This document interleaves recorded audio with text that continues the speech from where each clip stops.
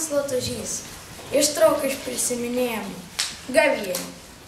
Tėvuk žmonė ir pasakojas, kokias pramogas būdavo per gavėnį. Kartą koniks iš sakyklos paskelbė, kad per pusgavėnį išvarpinis silkėms niks ir pakvietė, kad vaiką ateitų pasirinkti. Atėjo talaukuoji dieną. Šventuorėje prisirinka labai daug vaikų iš visos parapijos. Vikaras ir vargonininks nupirka bačkelį, kilkių, kitų mažų žuvėlių, silkių giminaičių. Atėjo 12 valandą.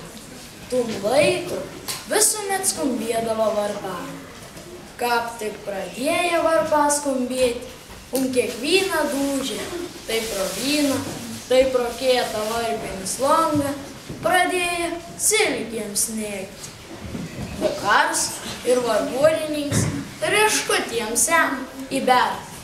Vo vaiką, virsdami viens parkėtą, rentas mažas silkikės.